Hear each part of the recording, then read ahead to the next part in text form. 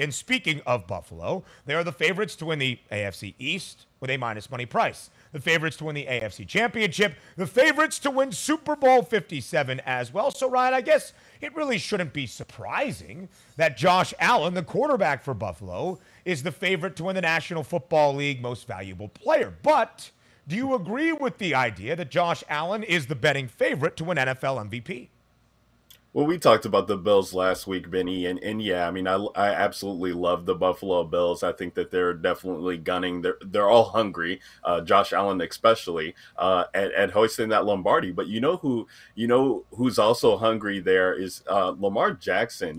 Talk about 20-1 odds. I really like the Baltimore Ravens to bounce back. I think getting him at 20-1 when we're looking at the state of that field and the upside that he offers just with his rushing ability and passing. I think that they've changed over this offense, and they tried to implement that with him last year. He was banged up. J.K. Dobbins was banged up.